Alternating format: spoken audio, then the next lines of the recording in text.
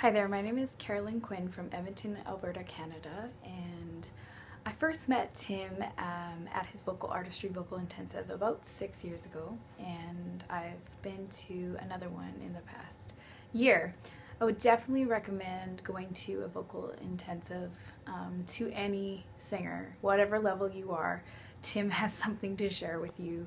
He has an uncanny ability to be able to listen and to hear somebody and be able to see their potential, but also be able to come up with tangible, reachable goals. Tim has helped me be able to find my weaknesses, and in doing that be able to make them strengths.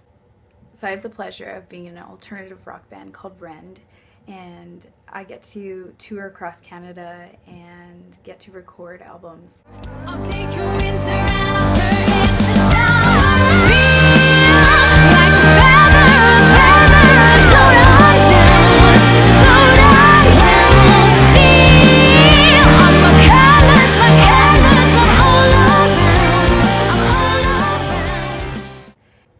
Tim asked me to give you a couple tips, and some simple ones would just be to stay hydrated daily, to sing every day, and to practice a weakness that you're not. Maybe it's high notes, maybe it's your low register, maybe it's your chest voice, maybe it's your break and smoothing that over. Whatever it is, I would practice it daily and don't give up, but just remember that it's a slow growing process, and I don't know, learn from others. Go watch videos, go watch vocalists that are you inspired by, and make a game plan, like going to an intensive or getting a vocal coach that's going to help you get to that next step.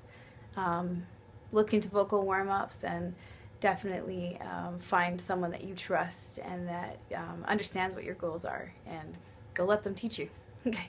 Have a wonderful day, and I really hope you go to the intensive, and let me know if you loved it. Okay, bye.